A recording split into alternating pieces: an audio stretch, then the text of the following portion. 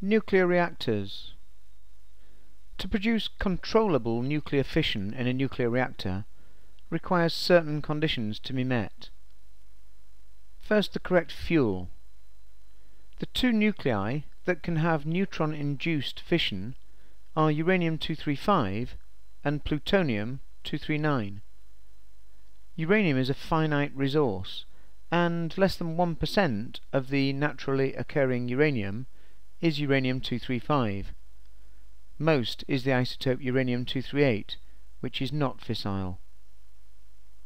Plutonium-239 does not occur naturally. However, if neutrons are captured by uranium-238, the uranium-239 produced decays to neptunium, then to plutonium-239. This is the process involved. Uranium-238 absorbs a neutron, becoming uranium-239, and a gamma ray. The uranium-239 then decays by beta decay to neptunium-239, emitting of course a beta minus particle and an electron antineutrino. The neptunium then undergoes another beta minus decay to become plutonium-239, and again an electron antineutrino. This plutonium-239 can then undergo nuclear fission, and this can provide around a third of the energy in a nuclear reactor.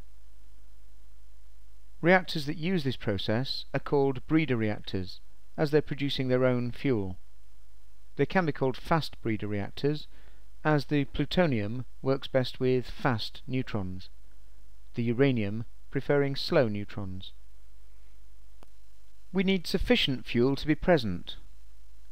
If there's insufficient fuel, not enough of the released neutrons will produce further fissions, and so the chain reaction will not be sustained. If the fuel sample is of such a size that, on average, each fission will lead to one further fission, the reaction will continue at a steady rate. This mass is called the critical mass. A reactor will have many fuel cells, each individually below the critical mass. When they're separated by control rods that absorb neutrons, the fissions will stop. When the control rods are removed, neutrons escaping from one fuel cell can cause fissions in another fuel cell. We need the correct speed of neutrons. If the neutrons are travelling too fast, they're more likely to be absorbed by the uranium-238 nuclei, which will not then fission. The neutrons pass through a substance called a moderator, where they undergo many elastic collisions. Overall, no energy is lost, but the neutrons do reach thermal equilibrium with the moderator, meaning they have the same kinetic energy as the particles in the moderator. The absorption cross-section is important. For a neutron to be absorbed, it must collide with the nucleus. Taking the particles to behave as billiard balls, this will occur if the centres of the particles cross within twice the radius, as I can demonstrate here. Here we have a billiard ball, and another billiard ball passing at this point just collides.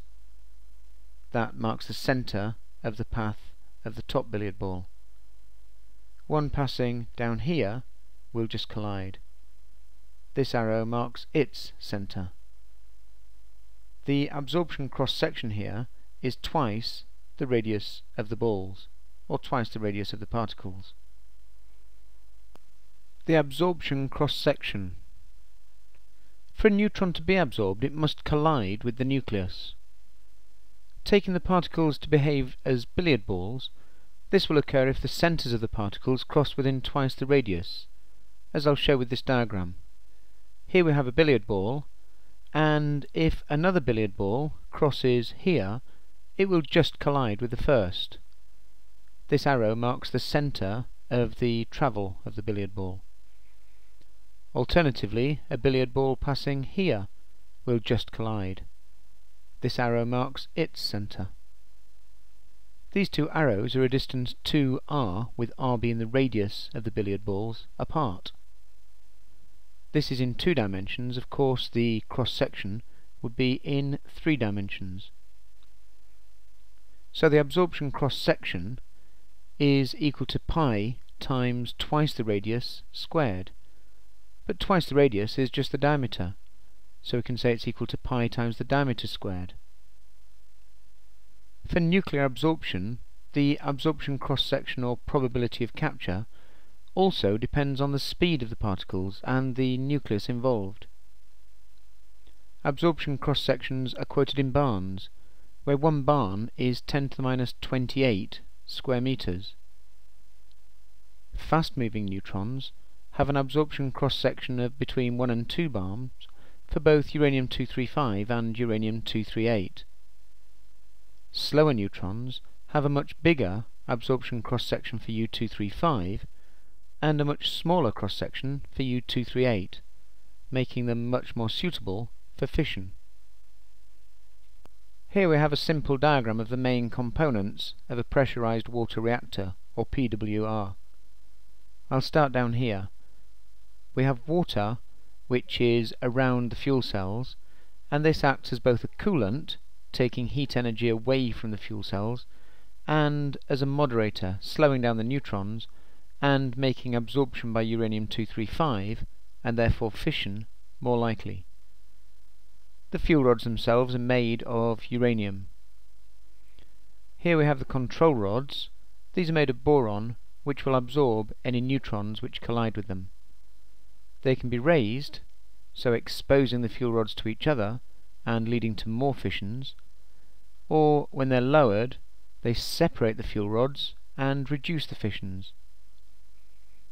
The pressurizer here maintains the water, which is the moderator and coolant, at a very high pressure, meaning it can reach high temperatures without boiling.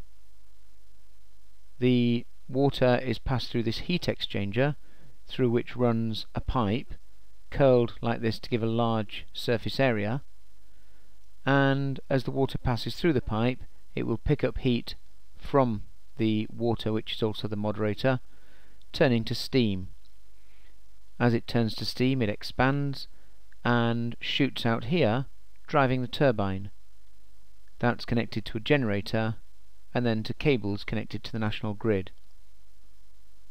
The steam will then be passed through a condenser, and cold water will pass through the condenser too, to bring the steam back to liquid water to go through the procedure once again.